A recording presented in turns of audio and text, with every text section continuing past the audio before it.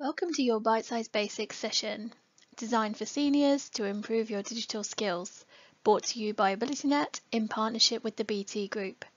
I'm Lizzie Green and I'm the Workplace and Education Inclusion Consultant at the charity AbilityNet. In this short video, we will focus on how to use the RingGo app. Let me introduce you to AbilityNet. At AbilityNet, we are a charity passionate about digital inclusion, ensuring no one is left behind in the digital world.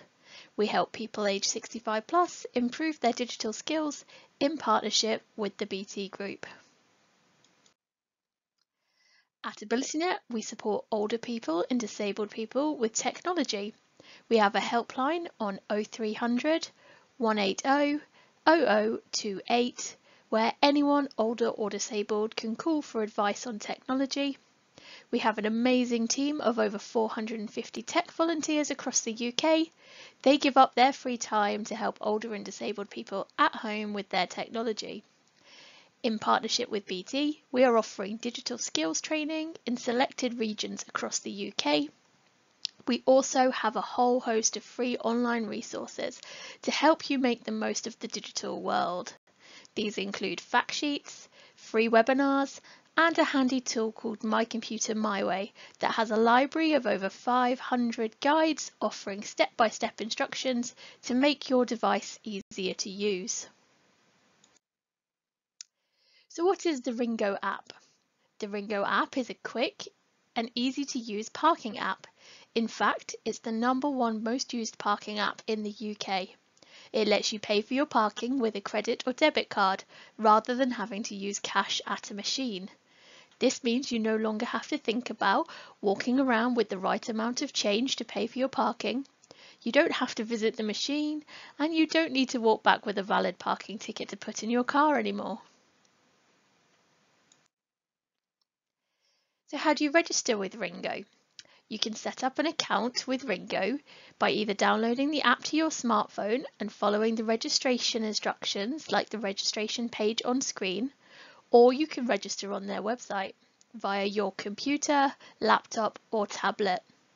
When you set up an account, you will need to know the number plate of the car you want to register, as well as the colour and the make of the vehicle. You will also need to add card payment details. And you are able to set up more than one car on each account if you have more than one car in your household. So how do you pay with RingGo? When you get to a car park or a parking space, it should be clearly marked with RingGo signs. These could be on a parking meter or on street signs like the pictures on this slide. Each offering RingGo has its own 4 or 5-digit location number, which you will need to input into the app. You then select the amount of time that you want to park for. The amount of time available can change depending on the maximum stay of the car park you are in. And then it will tell you the cost. Again, this will be dependent on the car park that you are parking in. It will then prompt you to pay.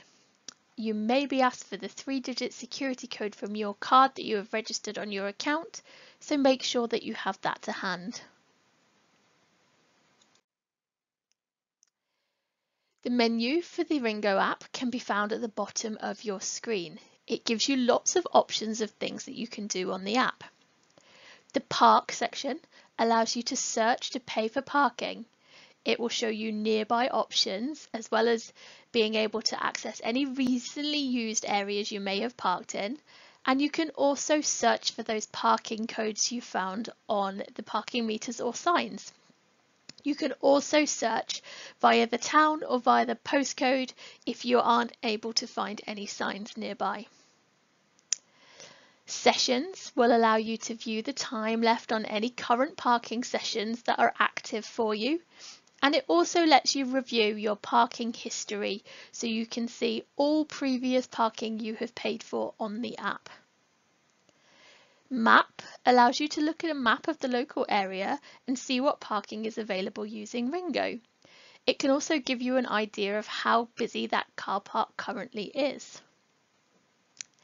Account is the place where you can update or add more car registrations to your account, update your payment details, download receipts, or update any of your personal information that is saved in the app.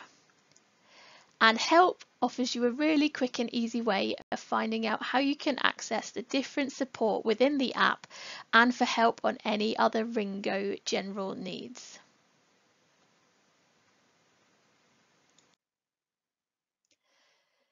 So there are many benefits to using RingGo to pay for your parking. You can extend your session if you're taking a bit longer than you expected, up to the maximum limit of the parking area you are in. If you have more than one car registered on your RingGo account and you accidentally select the wrong car registration, you have 15 minutes to change the registration to the correct car. You can download receipts for your parking from the app. You can save your favourite parking areas into your favourites to make them easier to access the next time you park there. And when you have paid for parking in the app, a timer will count down for you how much time you have left, so you can see exactly how long you have left on the parking. You can also set the app up to give you reminders when your parking is about to expire. So that brings us to the end of our mini bite-sized session brought to you by AbilityNet in partnership with BT. If you need any further digital skills support, please call the helpline on 0300 180 0028 or email inquiries@abilitynet.org.uk. Thank you.